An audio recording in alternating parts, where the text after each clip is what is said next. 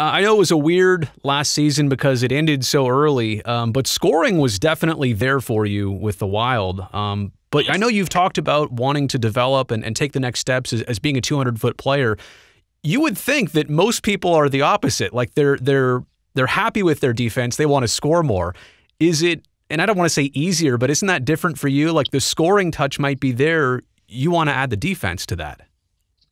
Yeah, I don't even know if it's adding it. I know I can do it. I just want to have a lot of good players that can do it. So for me, I know I can score offensively and do things offensively, but learning those things defensively comes with experience, and I want those experiences so that I can learn and then make myself a 200-foot player every night and make myself just as good, or if not better, in the D end than I can be in the offensive end. When you say learn and get better defensively, is it simply just more NHL games? Is it taking an expanded look at the video post game? Is it learning from other players? Where do you think your learning is going to make the biggest difference?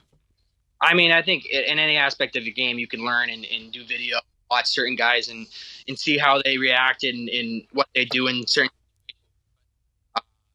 I mean, I'm confident in my abilities to do it in both ends right now, but for me, coming in there, I also want to prove that and let other people know that it's not just my own confidence. That's I'm not just confident in myself that I can do it. I want to prove it to other people too. And sometimes it's tough because there's certain opportunities that you can get, and hopefully there's more opportunities I can get in this future endeavor. All right. Speaking of scoring goals, what's your favorite way to get one? I don't care. I don't care. Whatever. As long as it's going in the net, I'm happy.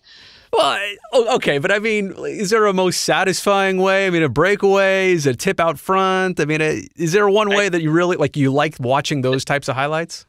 I'd say probably the most satisfying is probably a one-timer or a breakaway.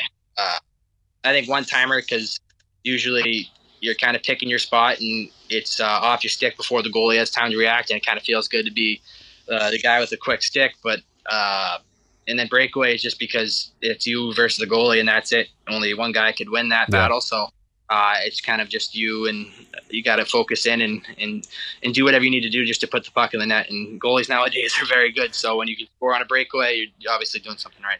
The clapper is kind of like the slam dunk of hockey, right? Yeah, I could see that comparison. Yeah.